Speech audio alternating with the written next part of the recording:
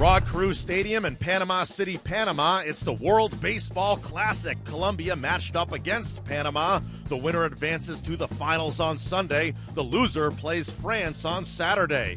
We pick up the action. No score in the third. Runners at the corners, nobody out. Dilson Herrera at the dish, and he comes through with the line drive single into left off Davis Romero. A run scores. Colombia has the early 1-0 lead.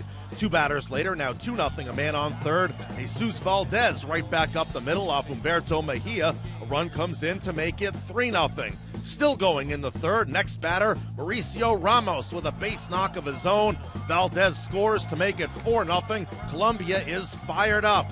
Now in the bottom of the fourth, 4-1 your score. Karl Lewis Triana rolling along, strikes out Jonathan Saavedra. Then two batters later, down goes Javier Guerra swinging to end the frame. Bottom five, more Triana. Ramon Castillo, no chance. Then in the sixth, Anthony Amaya goes down swinging. Triana goes 6 innings, allowing one unearned run and no hits. In the seventh, Colombia looking for more insurance, and Ronaldo Rodriguez provides it. A solo blast to left center of Felicier Navarro. Colombia goes up 5-1. Now in the bottom of the ninth, 6-3 your score. A man on second, 2 outs. Horacio Acosta trying to close it out, and he does just that by striking out pinch hitter Jose Camarena to end the game. Colombia takes it 6-3 and advances to the finals on Sunday.